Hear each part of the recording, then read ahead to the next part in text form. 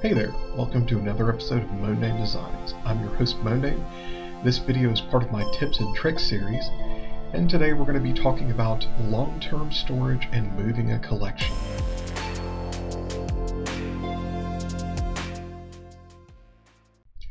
As a collector, I have a collection that is pretty large. I won't say that it's as large as some of the other YouTube streamers or anything like that, but I have right now around 1,300 physical games.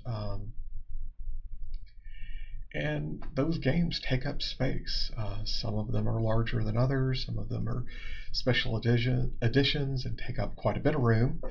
But you know, the thing is that I've never lived in the same house all of my life. So of course I've had to move my collection and store it and all this other stuff.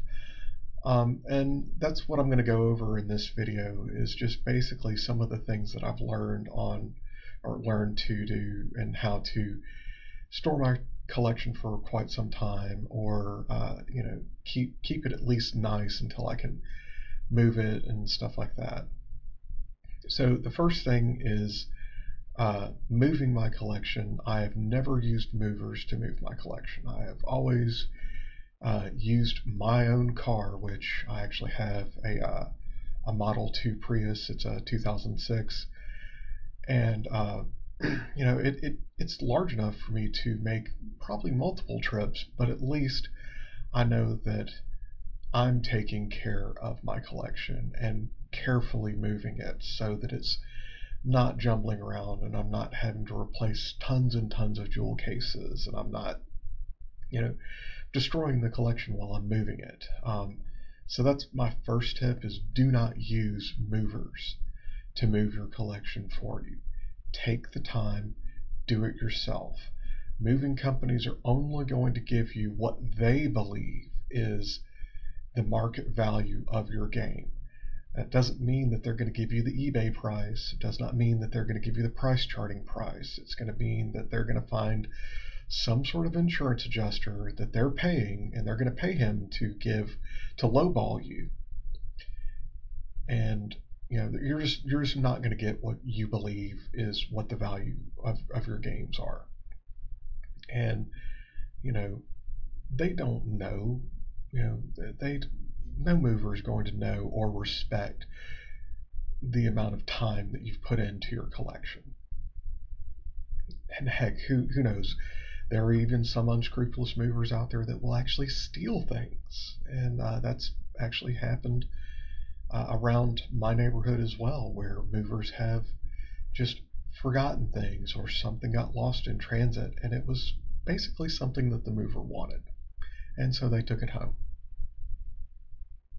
The next thing is storage. The main thing that I use for storage is comic book short boxes. These things are fairly cheap, and they're cardboard, so they're lightweight, and they're small enough so that when you load them up with games, even if like really heavy games, that it's not going to be too heavy for your average person to pick one box up at a time and carefully move it so that you're not damaging anything inside. Now, I use these boxes to store quite a few things. The only thing that I have not been able to store in these things is special editions of games, like the Xbox 360 special edition version of Batman Arkham, one of the Arkham games. Specifically the one that has like the plastic batarang on a stand. Now that's way too big for a comic book box, or these short comic book boxes.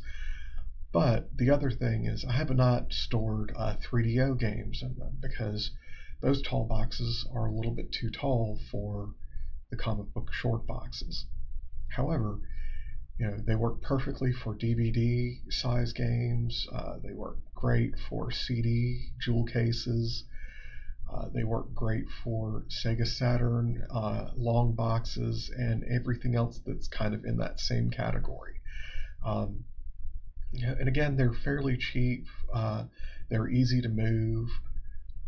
The cardboard is actually pretty robust so that you can actually do long-term storage with them as well. They are not going to protect your collection against water. To do that, I actually have my collection in my garage standing up on wire shelves that are standing pretty far off the ground so that nothing can happen to them. I would have to have a good 3 feet of water in my basement uh, before a single one of my games would actually get wet. Uh, and that's basically how I store all of my games. I still have not been able to get enough room in my own house to create a game room yet, but we have family living with us, so that's the thing. Is like eventually when one of the kids decides to move out and they get up and stand on their own, and I believe that they won't be coming back, I'm going to start creating my game room.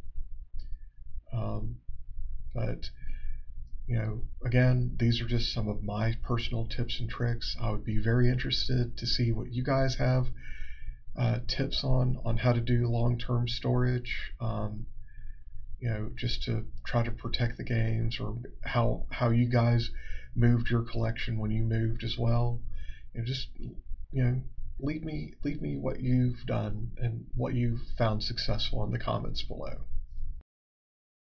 Well, that's it for this episode of Moandain Designs. I'm your host, Moandain, and I hope you enjoyed this episode as much as I enjoyed making it. If you like what you see, you can support me and my channel on Patreon by clicking the link below. As always, please like, comment, and subscribe, and have a wonderful day.